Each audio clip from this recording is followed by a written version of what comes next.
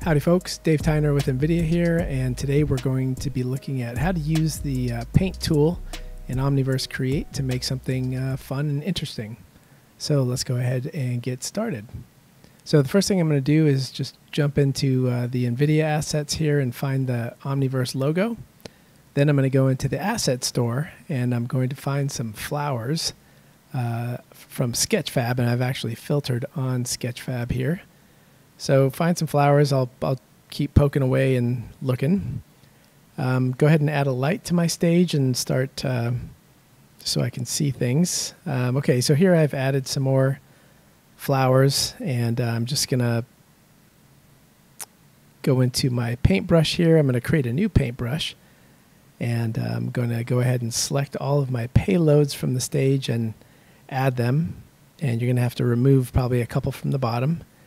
Just get in there on accident. But then I'm going to adjust some settings on my brush and make sure I save that brush, and then with the object selected I'm going to hit flood, and that's going to flood the surface of that Omniverse logo with all the meshes there that I've dropped in, all the payloads I've dropped in. So I don't like that one. I want it to be a little more dense, so I'm going to pump up the numbers here and try it again. Get a nice little warning. And so this one's going to be good. All right, so then I'm just going to go in and I'm going to move the original objects out of the way so I can see what I'm working with here. And then I'm going to go in, I'm going to select the original objects, and you're going to notice as I scale and rotate them, they're affecting all of the point instances on the OV logo. So I'm going to hide those lilies so I can see. Those aren't lilies, whatever they are. All right, and then I'm just going to play with some scale, play with some rotation, kind of look for the layout that I like the best. And now in this stage, it's kind of updated. I have the layout I like, and I want to start animating. And all I'm doing is I'm animating the scale on the payload, the top level payload, and then I'm animating with the curve editor the rotation on the mesh objects underneath the payload. And you can see I'm getting some cool looking rotation out of this. Then I go ahead and I go into path traced mode, and I'm going to add some fog.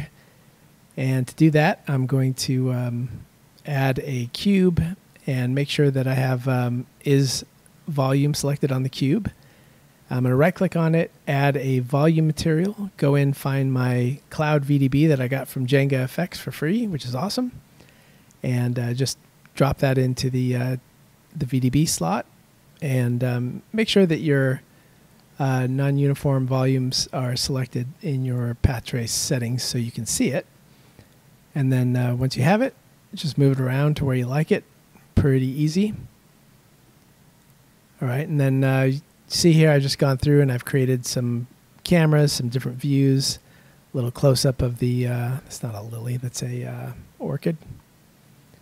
And yep, and I've just done very small movement on the camera, and then this is the final effect, which turned out pretty nice, I think. Definitely interesting. So that is how I created that, and obviously you can use any mesh you want in this kind of a system, and you can kind of get a fake particle system going with the paintbrush, which is pretty neat. So have a play with it, and I'll see you next time.